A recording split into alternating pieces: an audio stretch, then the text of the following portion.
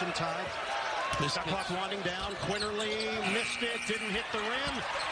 Should have been a shot clock violation. You're right. Look, he can make that deep one. And he does. Ooh, he gets it going, Shackelford.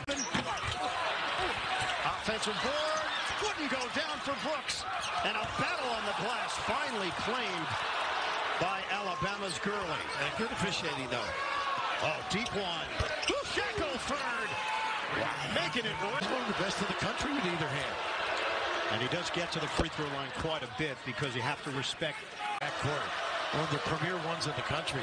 You throw Davison in there with Quinterly. Shackelford was actually to come from the state of California to the state of Alabama. Turned out to be the right call.